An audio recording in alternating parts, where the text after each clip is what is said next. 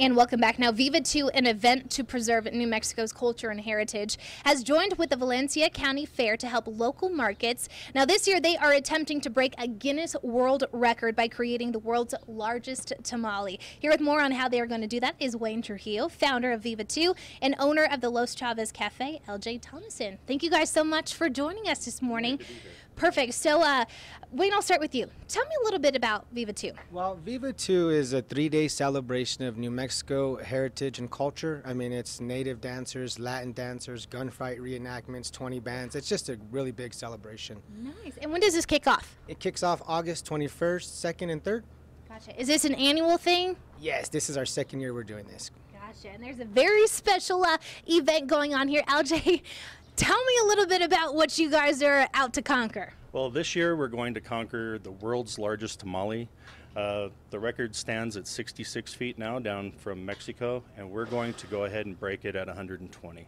Wow. So how do you even go about doing it? What are the first steps? The first steps are coming up with something to cook a 120-foot tamale in. So we partnered with a great sponsor, ABC Seamless, out of Seamless Gutters out of Albuquerque. And they fashioned this prototype for us, which will be 120 feet long. We cook a 10-foot tamale in it every Saturday at the Los Chavez Cafe in order to prove our theory.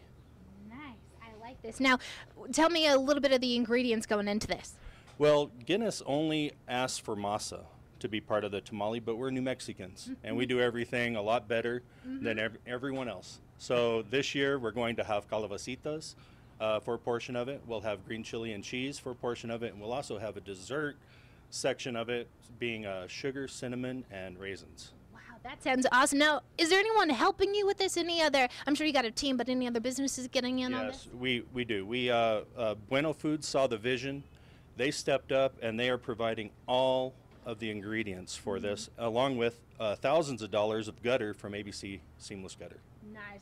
A lot of going into this. And I wanted to briefly mention, too, with the event happening at the end of August, is there a cost to get in, Wayne?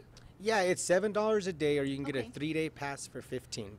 Gotcha. Now, when it comes to the tamale, eating it, do you have volunteers? Can we sign up to help you guys? What's the process there? Part of the world record requirements are that it has to be prepared, cooked, and eaten all in the same day.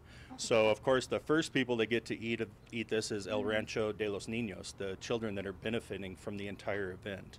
And then the public gets to eat the rest of it. That's so cool. How long do you think it's going to take you guys to make this tamale? We'll have it prepared within an hour, and we'll also have it cooked within 2. So we're only looking under a 4-hour total time for it for the event.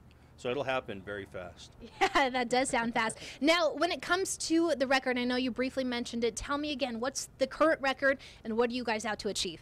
The current record is under 70 feet, and we are going to break 120 feet on this. Every year, if we're beaten, Viva and the tamale, we will smash that record. We will break it and double it every year. Oh my God. We're going to keep it here in New Mexico. Yeah, I like that. LJ, that sounds so good. And again, Wayne, tell me, is there more information? Do you have a website or a Facebook that we can head to for the event happening? Yes, ma'am. You can go to www.vivalanm.com. You can just contact us at 505-357-9427. Look up the Los Chavez Cafe and just come out and have a good time.